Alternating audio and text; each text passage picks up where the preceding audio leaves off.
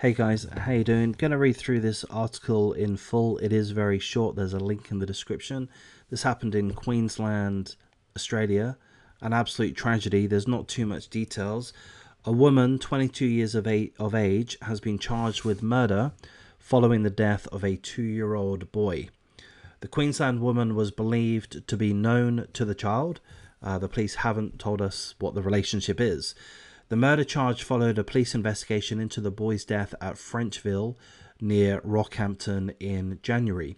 Emergency services had attended a house at Frenchville on January the 18th, transporting the infant to Rockhampton Hospital. He was later transferred to Queensland Children's Hospital, but died the following day. That's as much info as we have.